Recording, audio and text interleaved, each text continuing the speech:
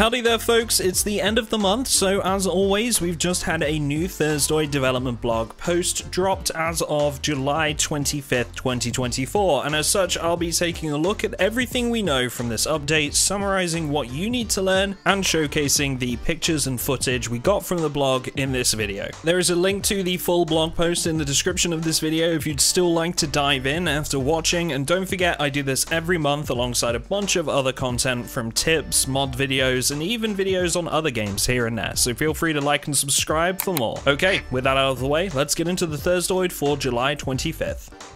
Now, this blog opens up with a pretty lengthy section giving us a bullet point update of what's going on with the crafting overhaul right now, and I'm conscious we've all heard a lot about that in recent months, so I'm going to come back to this at the end of the video and start with the next section, that being some ongoing work with implementing basements to areas of the map. If you're not aware already, or you've just forgotten, the majority of basements will be randomly occurring, so they're different on every single run, but some key locations will have static basement spawns that are always the same. These will generally be at points of interest, like say police stations or town halls, for example. The static locations might include bunkers, tunnels, and cave networks, according to the developers in this dev blog, as well as some new, more simplified lower floors to existing areas we're already used to. The developers have been going through areas of the map marking up locations for these new basements, and while they don't want to spoil too much, they have given us a look at one of the brand new locations called Brandenburg,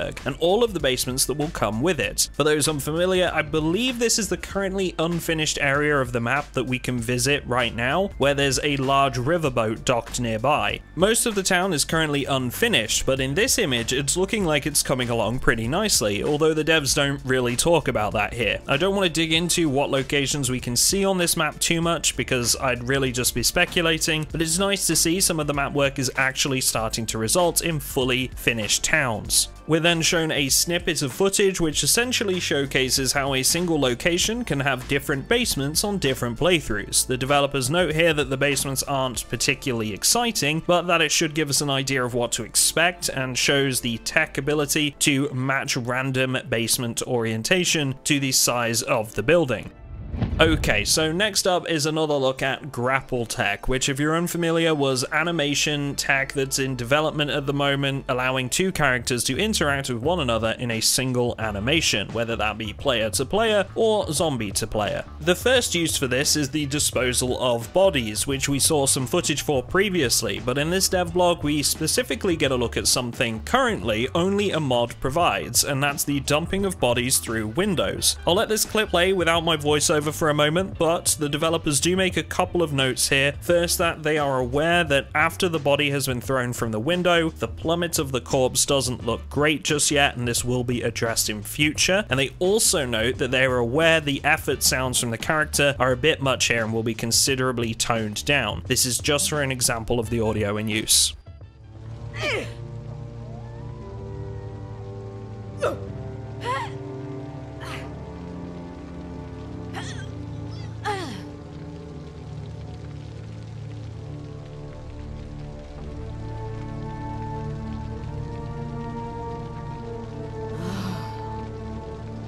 Finally, the team close out this segment about grapple tech by noting that they previously had said grapple tech won't be in the unstable branch of build 42, but now that it's actually pretty much done, they feel it is a potential candidate for addition. The eagle-eyed players amongst you will have recognized the house from the last clip as Kate and Bob's safe house, and the devs give us another quick look at the lighting system while we're in the area, showing the safe house both during the daytime and at night, with some new streetlights in play. In other news, quite literally, in fact, the various newspaper articles coming to the game in Build 42 have now been finalized and have been checked through for authenticity by a local American news journalist. All that remains now is to add them to the game's loot tables once some edits have been made following feedback. We get another little clip here of a wandering survivor picking up one of these new papers in a local gas station, showcasing some of the work with animators to design images for the newspapers themselves.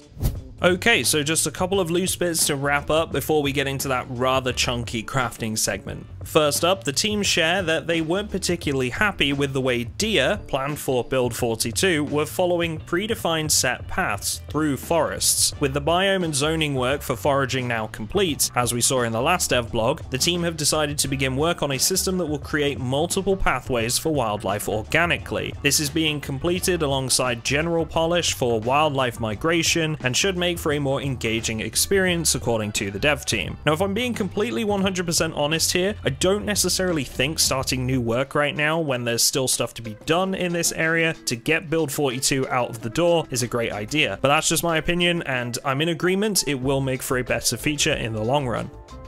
Next, the sound team has been busy building specific room tones and one-shots. Before, this was limited to about 7 to 8 room tone parameter values, but now they have a choice of up to 260 different ambience and reverb settings, which should make for more immersive experiences in larger, more unique buildings like, say, movie theaters, churches, or cave systems. And last of this section, but by certainly no means least, the team have continued their glow-up of Muldraugh in the map design department, and we're lucky enough to see a bit more footage from this as well, specifically including some nighttime shots with new lighting in play. Honestly, some awesome work is being done in this area, and I'm really looking forward to exploring Muldraugh after the update.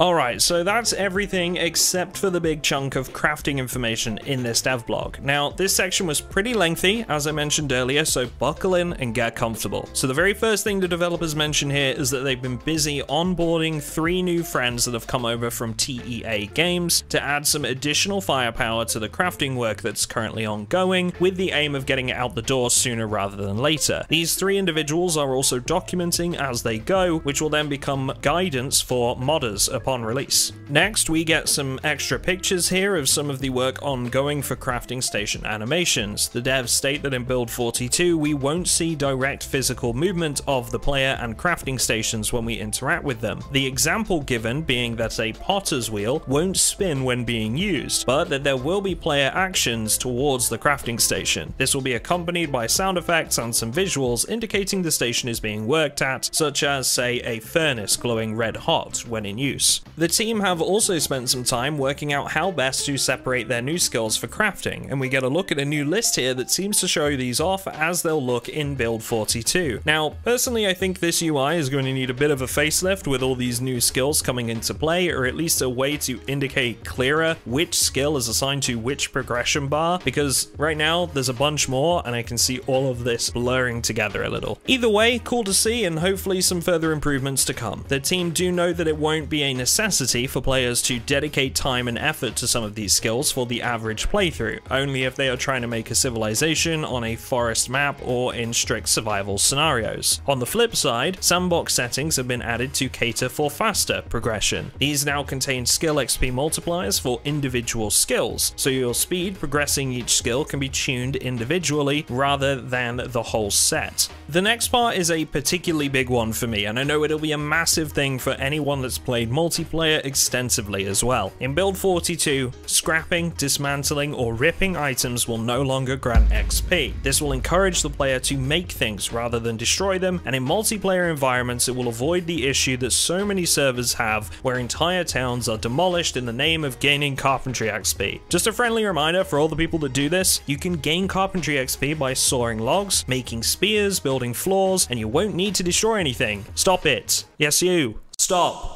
The developers have also increased the XP gains for building structures and repairing clothing, for example, to accommodate for this change. The individual XP multipliers will further help with balancing this. Some of you folks may have already noticed that napping and carving were added to the skill list image shown earlier, which the devs clarify in the next section will add the ability to fashion stone blades from pieces of flint for the purpose of knives, spears, axes, and other tools. Carving, on the other hand, refers to fashioning wood or bone into tools for a similar purpose. Some carving actions will also produce decorative items, especially at lower levels, for either aesthetic or artistic purposes. This should give the player require something to craft for XP gains, rather than working on making a sharp stick many times over. Lastly, the team mentioned they've improved how recipes work and how we learn them. There are a ton of recipes coming to build 42, and the team mentioned that, say you reach level 10 blacksmithing, it makes no sense for a master of that craft not knowing the basic recipes. As such, many recipes now come with an auto-learn requirement. Essentially, if you reach a designated level, you'll learn these recipes automatically. They've also noted that some recipes will now be diagram based, so that illiterate characters can still learn recipes, just at a reduced frequency.